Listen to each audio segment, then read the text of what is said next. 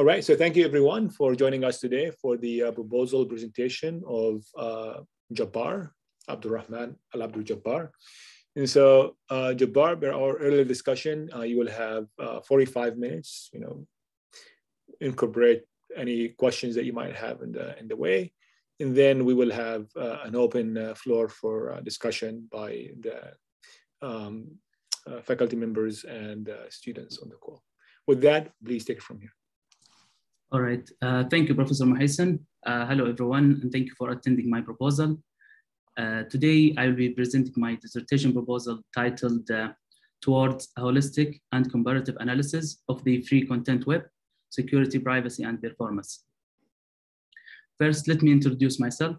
I am a computer science PhD candidate at UCF, where I started my work in 2019 under the supervision of Professor Mohsen. I obtained a master's degree in computer science from the University of Glasgow in 2011, and my bachelor degrees in computer information systems from King Saud University in 2008. My research interests are in the area of user-centric, web security, and privacy. I'm also interested in data mining and machine learning applications to vulnerability understanding. The outline of my presentation will be as follows. First, I will start with the background on the web security analysis and online services types, which are the core of this dissertation. Then I will present the first thrust of my proposal, the online services risk assessment. After that, I will present the second thrust on analyzing the privacy and security of online users and data. Then I will move to the third thrust on investigating the online privacy policies practices. I will also list the work to be done toward the end of various thrusts. Finally, I will conclude my work and answer any questions. Before diving into the user security and privacy on online services, let me provide a brief background on web analysis. So analyzing websites enables understanding their security and vulnerability exposure.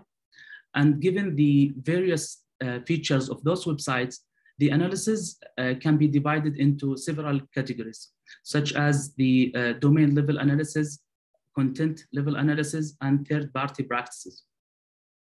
The domain level includes any features that can be extracted using the URL or the IP address.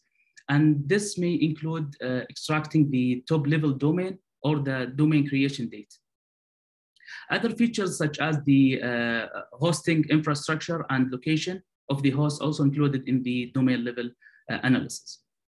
Then we have the content level analysis, which may include analyzing the type of content uploaded into the website, or other certain or other attributes of the malicious hosted content. The third one is the third-party practices analysis, which include analyzing the third-party features, such as the SSL certificate or the privacy policies and information sharing practices. So in terms of web services types, and for the purpose of this dissertation, we will divide the web services into two main categories based on their profit model: the free content websites and the premium websites. We define the free content as any websites that provide physical or virtual services free of charge.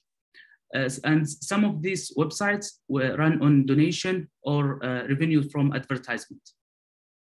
The other type is the premium group, which contains the websites that provide content using subscription-based or pay-as-you-use model.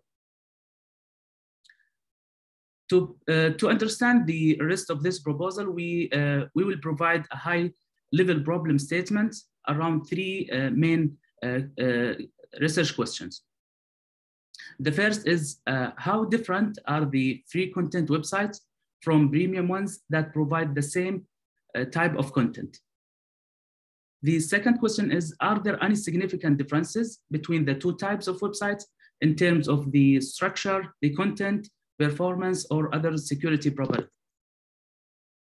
The third one, do the free websites come with a hidden cost to users, which would outdate the perceived value of free content or the free stuff? Therefore, we formulate our research goal as exploring the potential user privacy and security vulnerabilities among online services. Let's start with the first thrust of this dissertation, the online services risk measurement.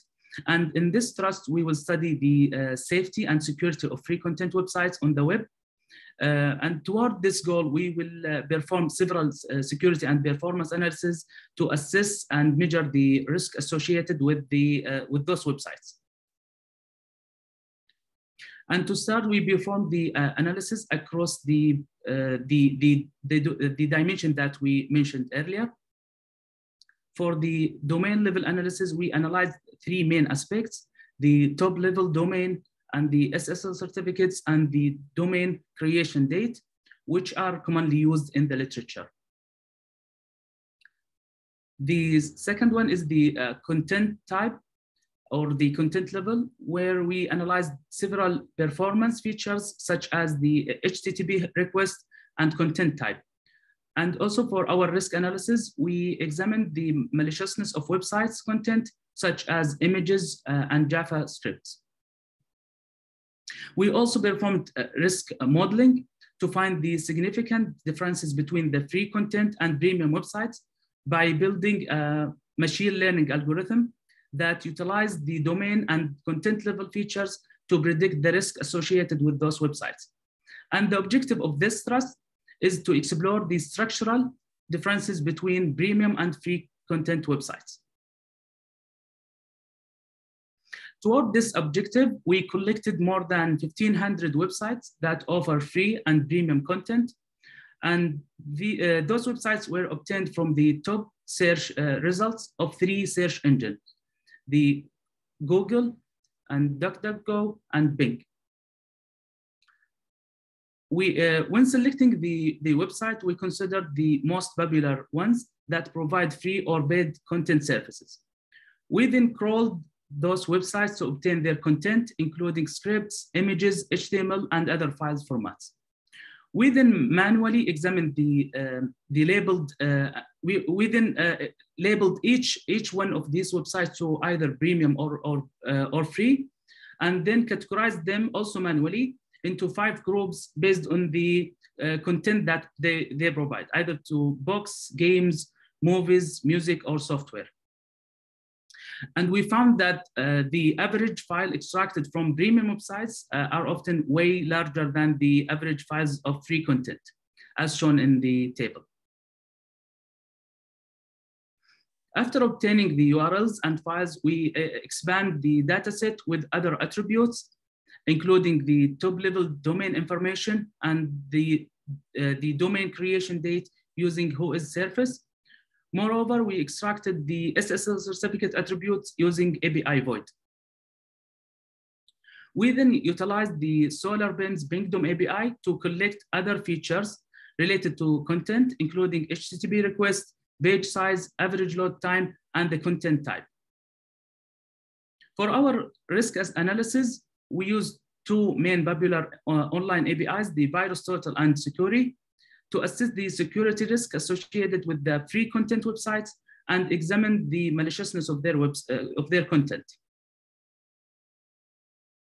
Using VirusTotal, we examined the website's URLs and the files to detect their maliciousness. And we used Securi to study the vulnerability of those websites and the blacklisting. We then performed the risk modeling by utilizing the domain and content level features to create the risk boundary of these websites and differentiate between them in terms of their risk. So let's start now with the results of the website analysis. Here we are trying to show the distribution of free content and premium websites among the top-level domains. Overall, we found the .com is the most popular top-level domain with 80% of the premium websites, and only 44% of the free content website using .com as a top-level domain. However, there are 98 other unique top-level domains used by the free content, compared to only 24 used by the premium websites. We then examined the website's creation date, and we found that an increasing number of the newly created free content websites, in contrast to a declining number of the newly created premium domains, especially in the period of 2015 to 2021. And that observation actually motivates us to explore the risk associated with such websites. For our SSL certificate analysis, we found that the free content operators are not renewing their certificates, maybe unwilling to increase their operational cost, which will lead to potential risk regarding user information and data privacy. The figures shows that 36% of the free content websites are having issues with their SSL certificate, compared to only 7% of the premium services. In the content level analysis, we found that the number of HTTP requests which are made by a client to access a server resources in premium website is only 2 times more, whereas the average page size is 3 times higher.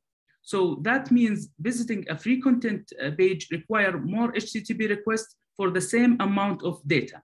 And that's mainly results in redirection or advertisement content, where each redirection triggers 1 or more HTTP requests and consumes more time for loading. In the same way, we can see that the average page load time is still comparable across the 2 groups, which might show the degraded performance and extensive usage of redirection of the free content websites. The second part is the content type analysis, where we are trying to understand the distribution of the website components or files, including the images, JavaScript, text, HTML, and other file formats.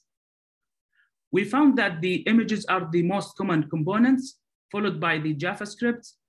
And as the figure shows here, that the overall free content websites are having 15% less images and twice redirect content and 1.3 times more JavaScript.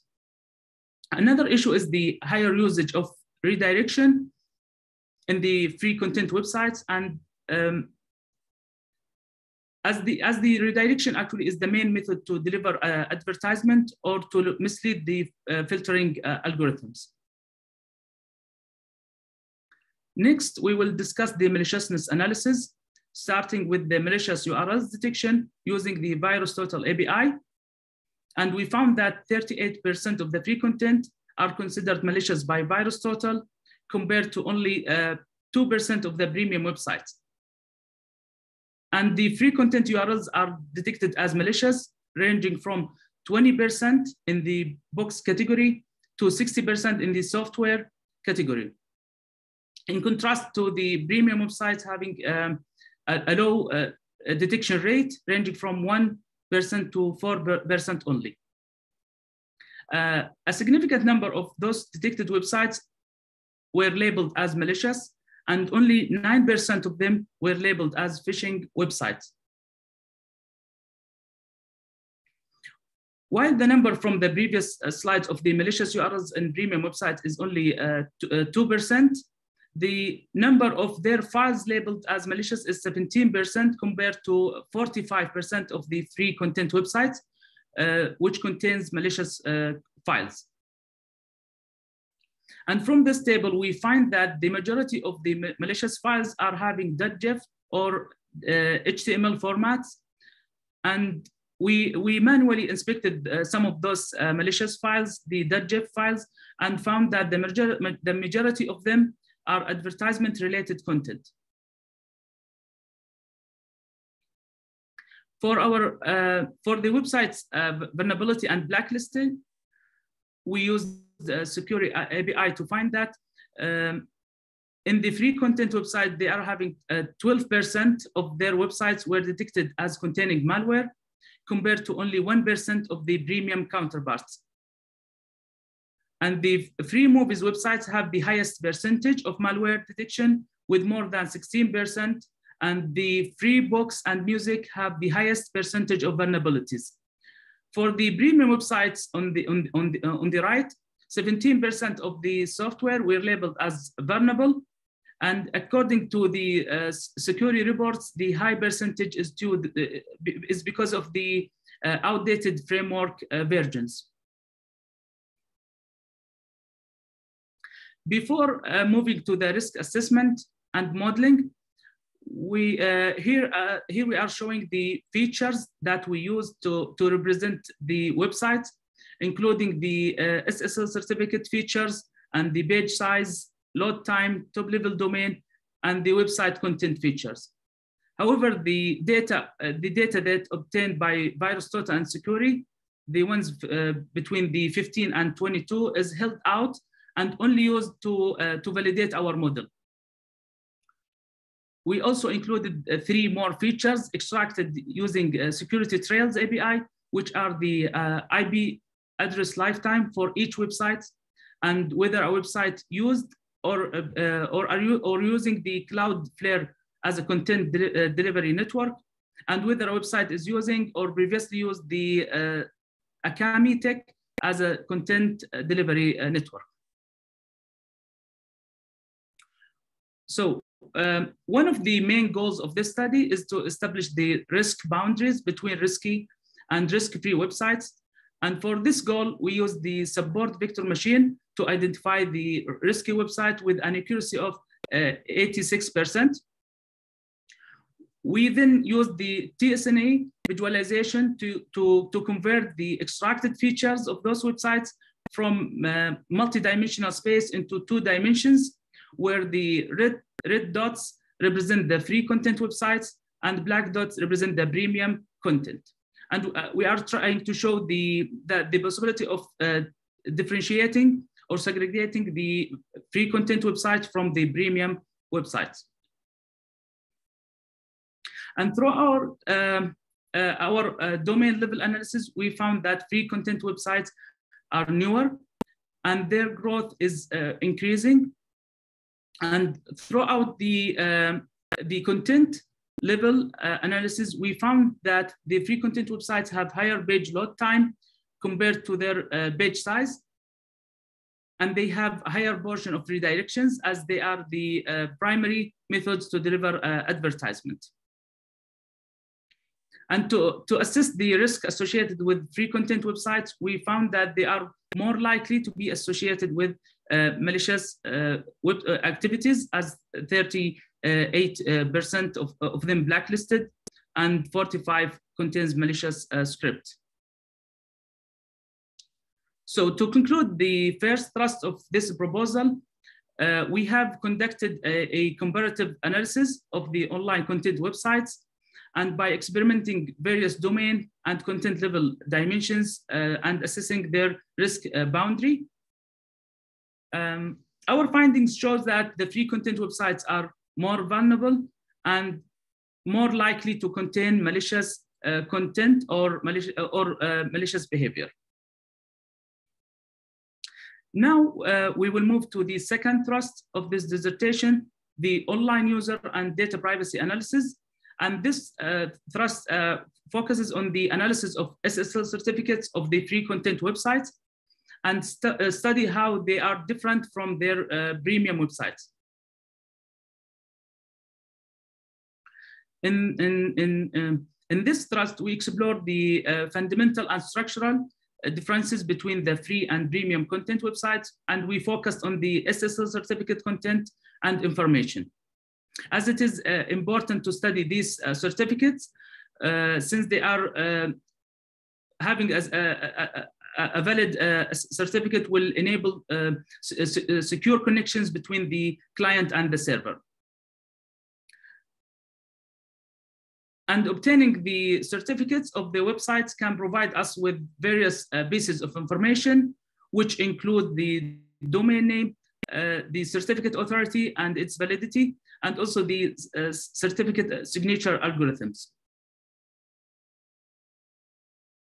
The most common issues with SSL certificates are the untrusted SSL certificate, where the certificate is not signed by a trusted authority.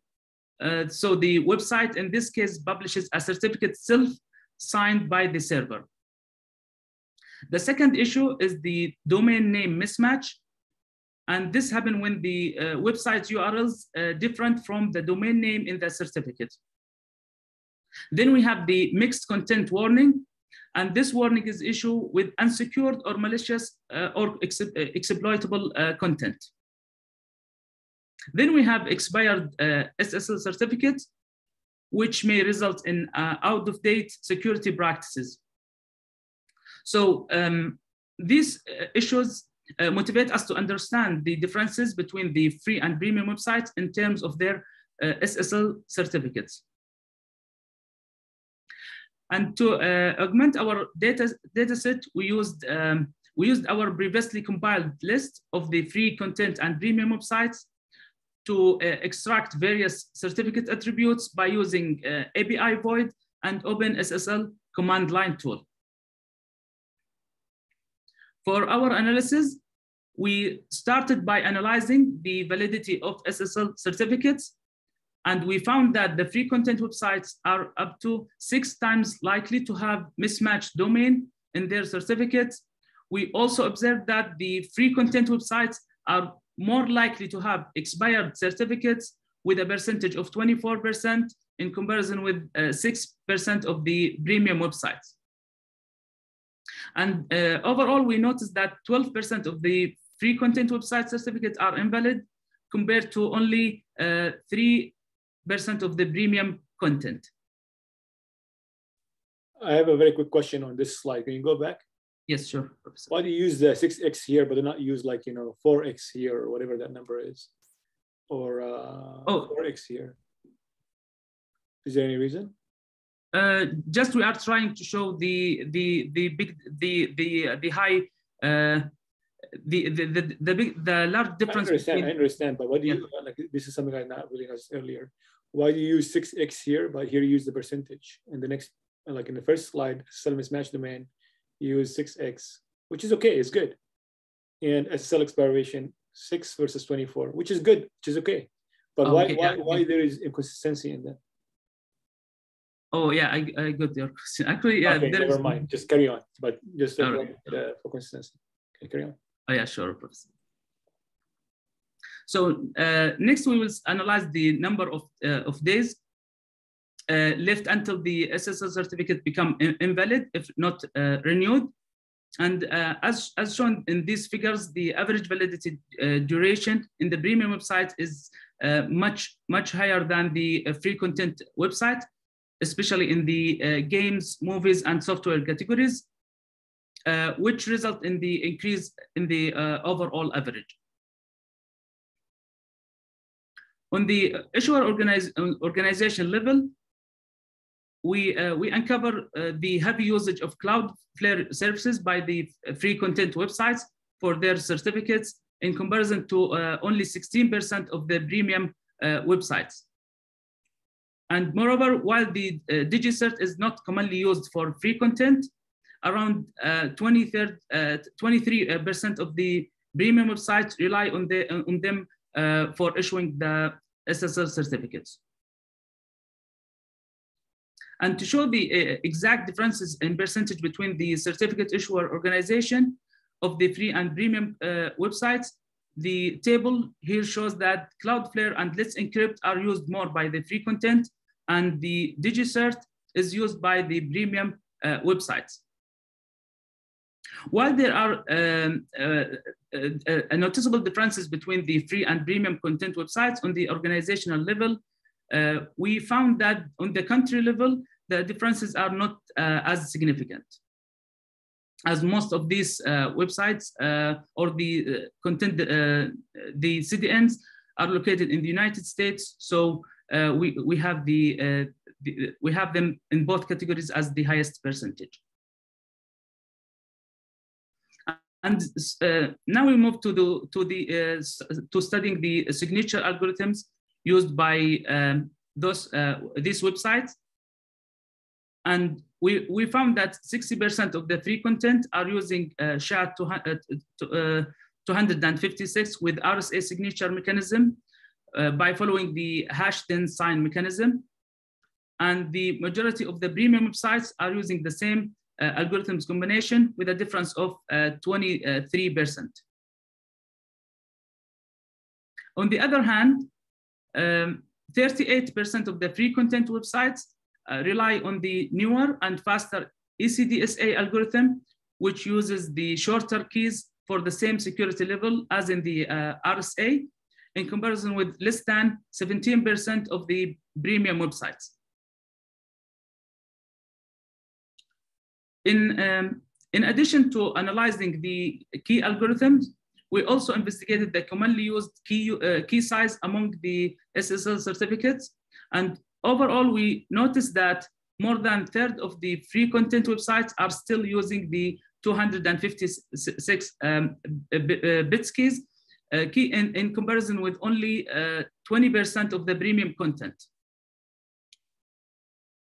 As the key size, as they use the key size of 2048 bits, is commonly used among the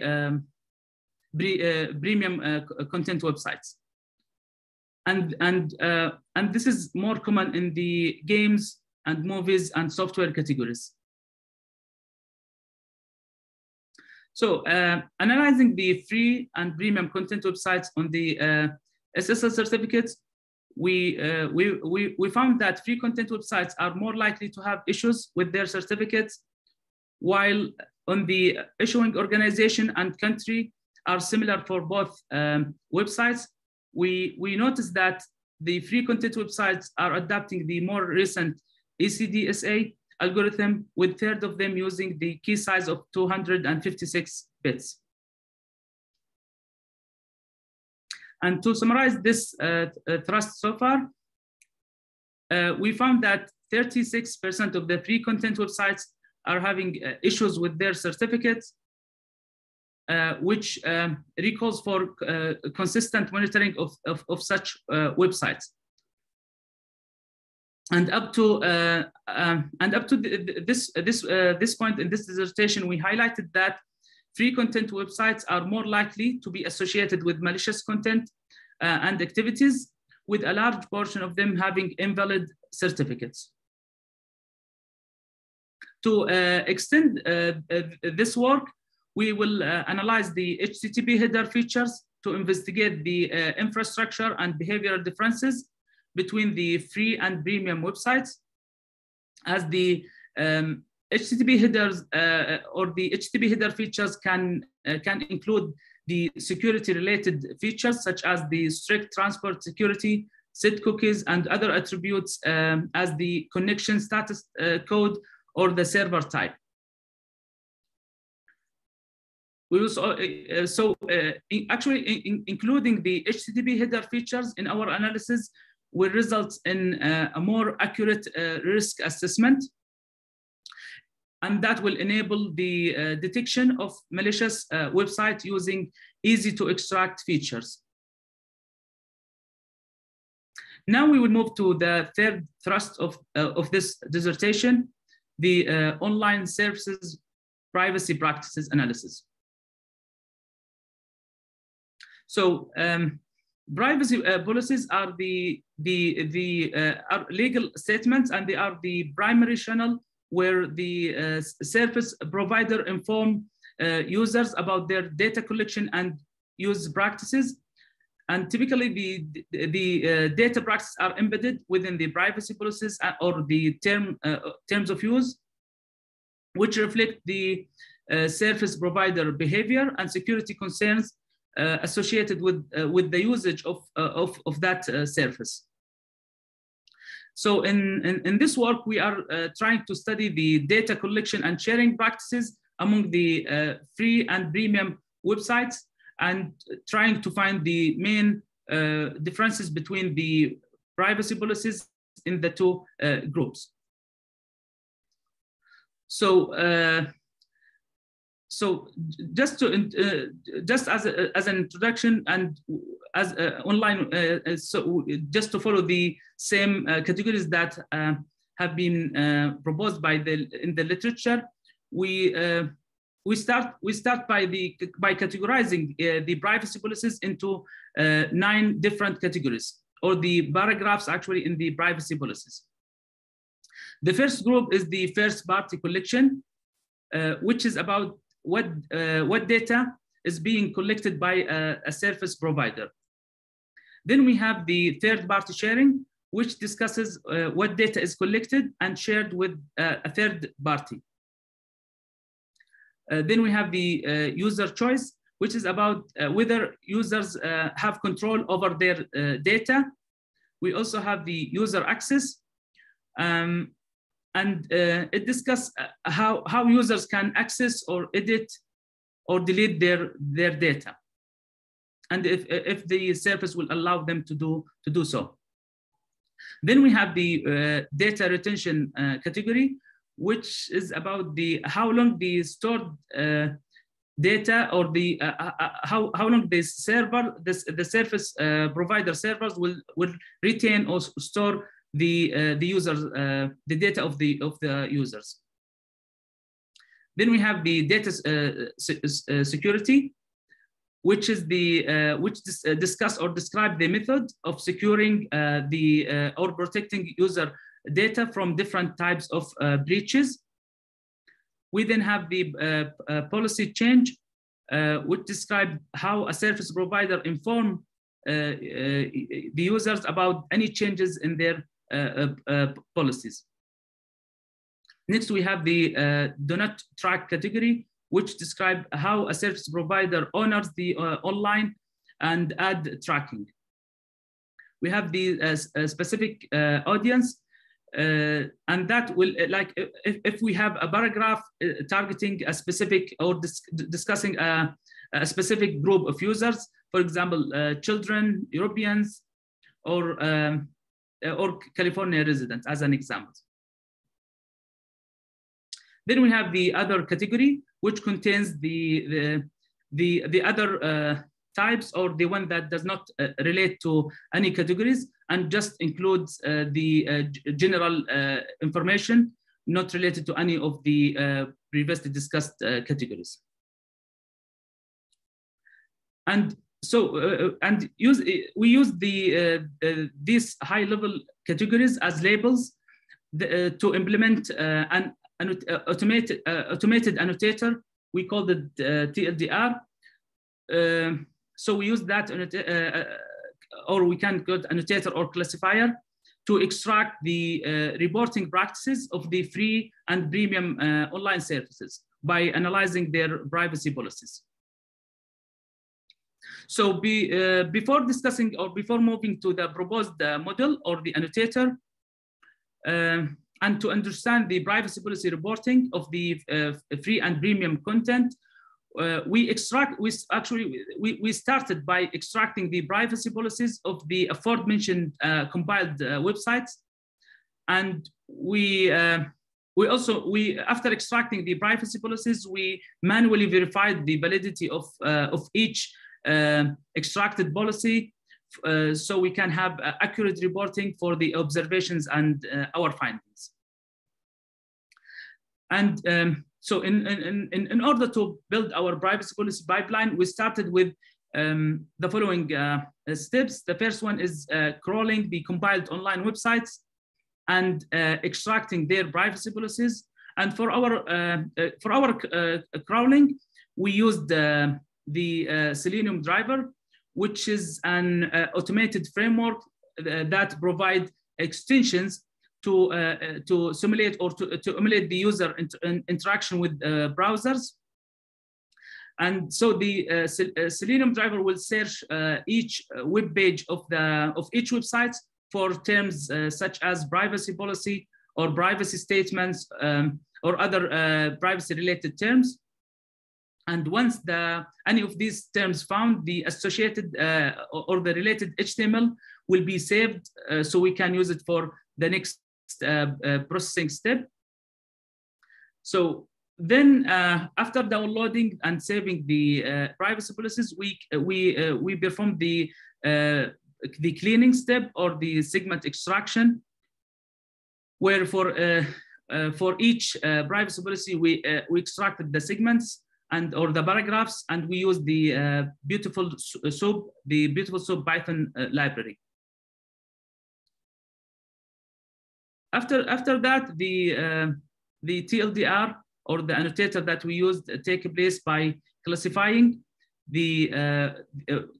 or associating each paragraph to one or more privacy categories from the categories that we discussed before. So in the next slide, we'll discuss the pipeline design of the TLDR annotator. So for our pipeline, and after experimenting several configurations, and from our experimental evaluation, we demonstrate the capabilities of BERT transformer, as we will show later on this presentation. So the BERT model actually is also combined with the word piece for word representation, and then we use the model for segment level annotation or for paragraph annotation. So the BERT model or the annotator will output a binary decision for each segment or for each paragraph to check if it's related to any of the previously discussed categories, and this binary will be as a positive or negative. The positive outcome will indicate that the segment contains information about the privacy policy category, and while the negative outcome will indicate that the segment does not contain such information. So in our experimental setup, we trained the proposed pipeline using OBB 115 dataset, which is a compilation of 115 privacy policies manually annotated by 10 law school students. We use the document level splitting approach, which when we trained the model by using 80% of the privacy policies themselves as a test against the remaining 20% used for. Sorry, we used the document level splitting approach by training the model using the 80% of the documents or the privacy policies, and then we did perform the testing on the remaining 20%. Then for our evaluation, we used the F1 score, which is the harmonic mean between the precision and recall. We used the F1 score as our evaluation metrics. So after discussing our pipeline structure, we are showing here the performance of our proposed classifier, and this all reported in F1 score, and we are showing here the best performing word representation by using the word piece and the learning algorithms using the BERT transformer. So our evaluation shows that the TLDR outperforms its counterpart by a large margin with a 91 overall F1 score. And the highest difference is in the data retention category with 87 F1 score if we compare with other models that trained on the same data set. So then we use the implemented annotator to study the privacy practices reporting for both the free and premium content websites. And the table here shows that the percentage of websites containing information regarding each privacy policy category. So the finding here shows that in general, premium websites are more likely to report their data collection and sharing practices despite the fact that free content websites having longer privacy policies. And moreover, we noticed that free content paragraphs are less likely to contain useful information regarding the data collection practices, as the table here shows that the percentage of segments highlighted by the TLDR annotator for containing information of a category of interest.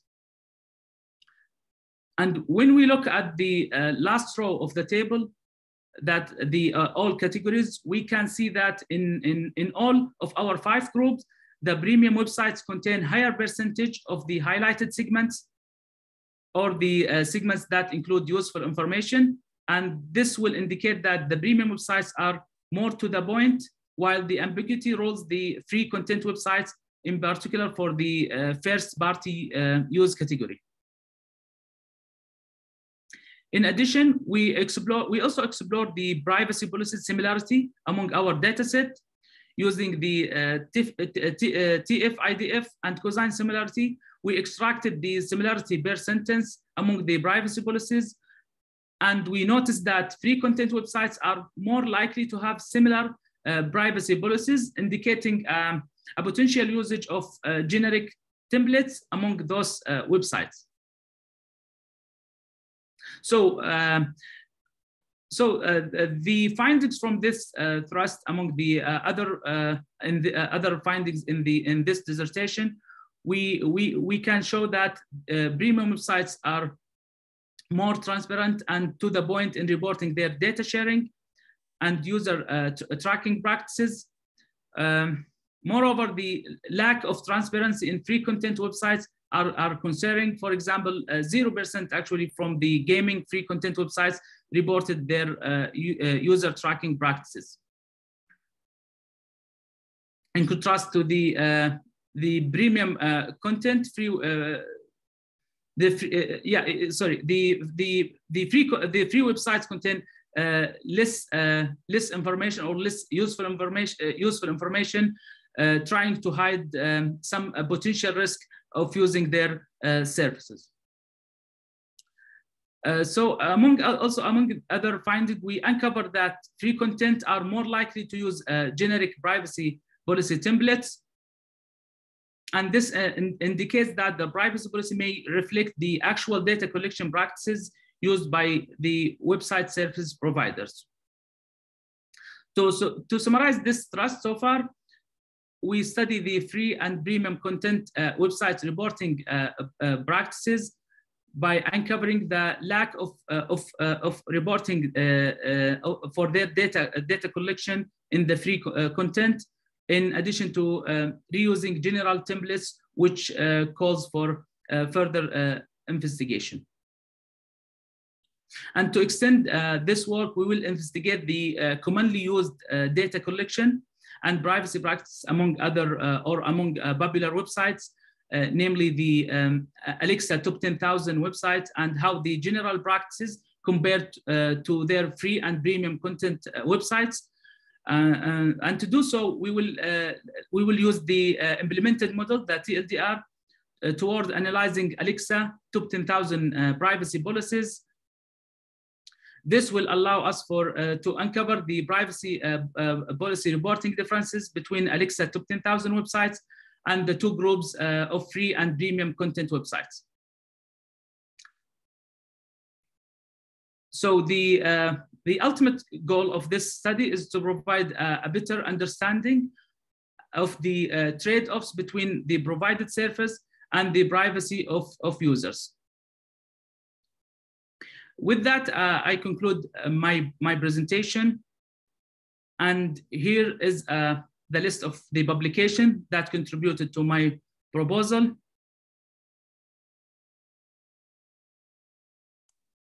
Thank you for your listening, and I'm happy to answer any questions.